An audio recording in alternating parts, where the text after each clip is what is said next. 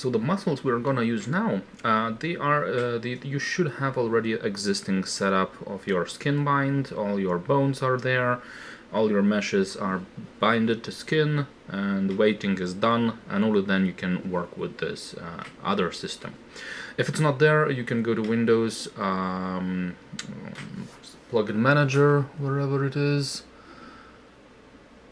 and make sure it's loaded in. Where on earth is it? Here, probably under setting preferences, plugin and manager, and we're looking for muscle. Here it is, Maya muscle. It's loaded. So in this case, we already have this with skin. So if I rotate my bone, it works. Ugly as hell, but still works. So everything has to be done in order to use those muscles that we're going to talk about in a moment.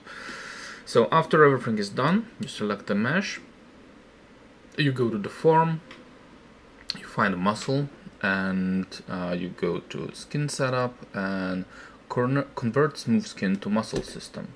Here you just disable skin cluster, and here is where we need this X to know the axis. So it's X-axis, and what Maya did is it built some sort of capsules here that we will gonna need. Well, muscle system is gonna use them. By the way, if you used any mirrored stuff, mirrored bones, some of them might work not correctly, and you will need to change their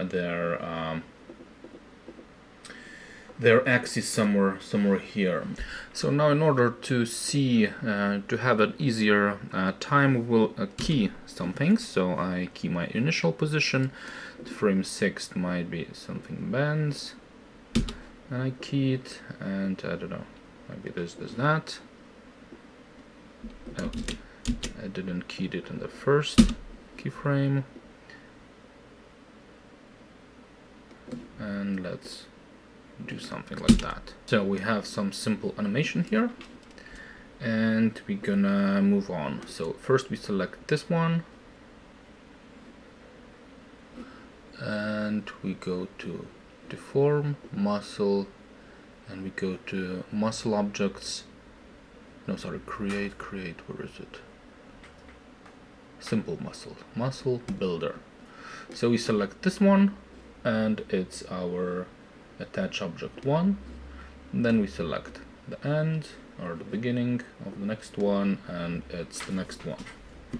So next thing what we're gonna do is here I'll hide this one for a moment.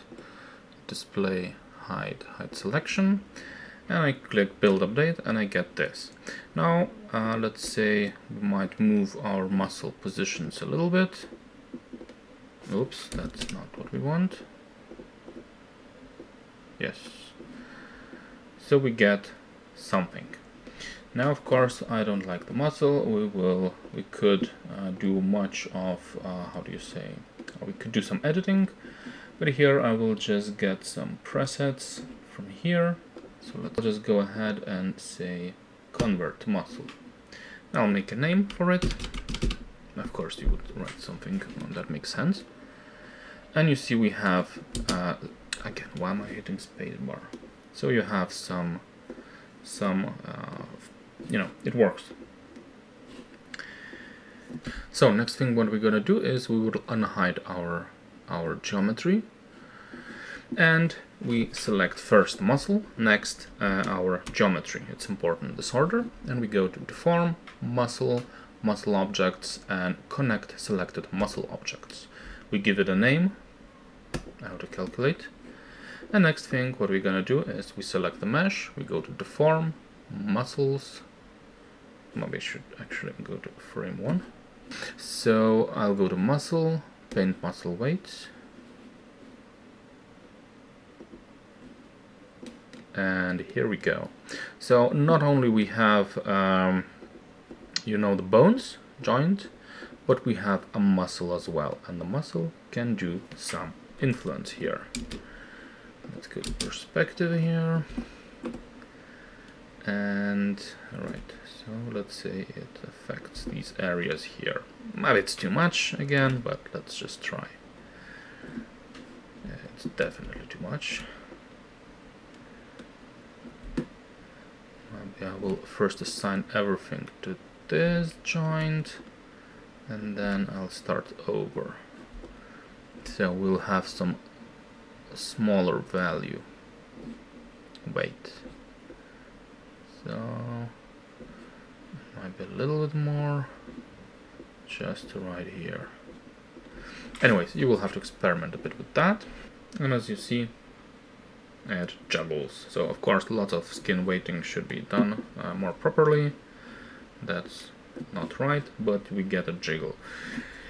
Now I don't think you can export all this jiggle stuff to Unity directly through FBX, and this sort of muscle setup will probably only work when you work inside Maya till the end of your project, unless you're gonna bake animation for each vertex, which is something else.